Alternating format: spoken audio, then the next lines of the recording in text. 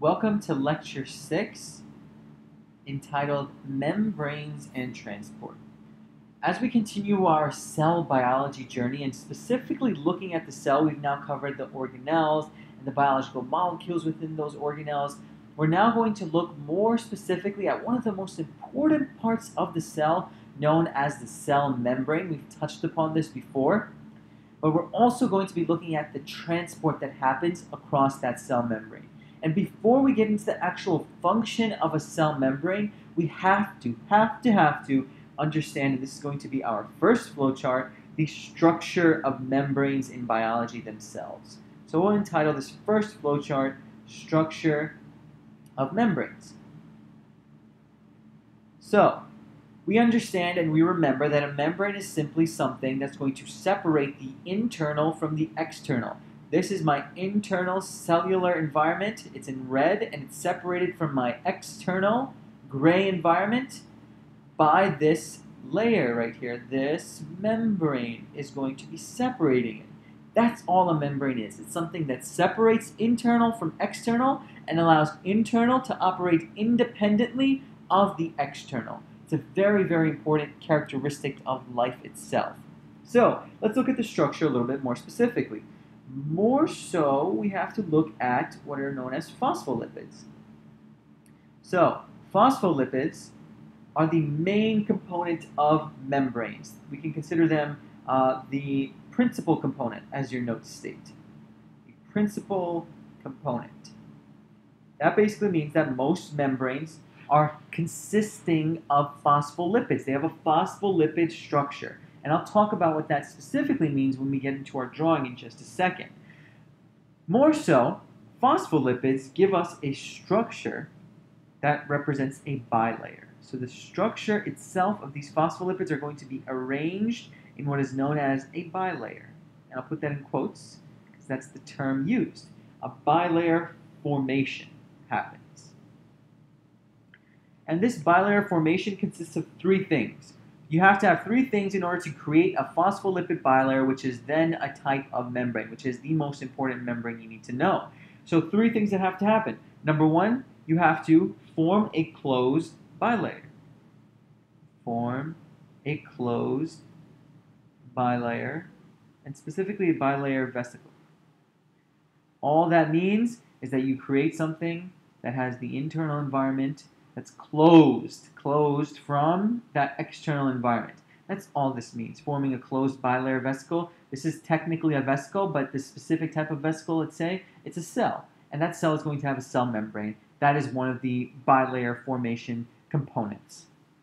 Next, we want to make sure we understand that the actual structure of a phospholipid bilayer, in terms of shape, is usually cylindrical in its shape. But this is the most important part, is also amphipathic.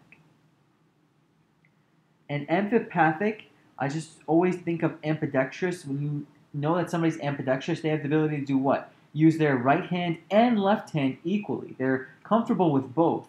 The bilayer, the phospholipid bilayer, a cell membrane, is comfortable in both a polar and nonpolar degree.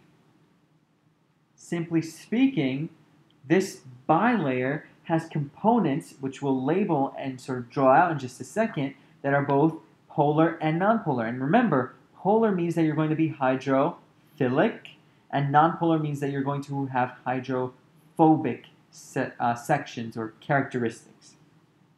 And lastly, the phospholipid bilayer that we have been talking about is held together by hydrophobic interactions. And I'll draw that in just a second. Held together by hydrophobic interactions. And you'll see what I mean by that in just a second. Overall, I just want you to remember one sort of key point. All three of these, just the way that a phospholipid bilayer is formed, it all has to sort of occur in H2O. Because living cells are often found in a heavily sort of water environment, let's say. It's very rare to find living cells succeeding in a dry, desert-like environment.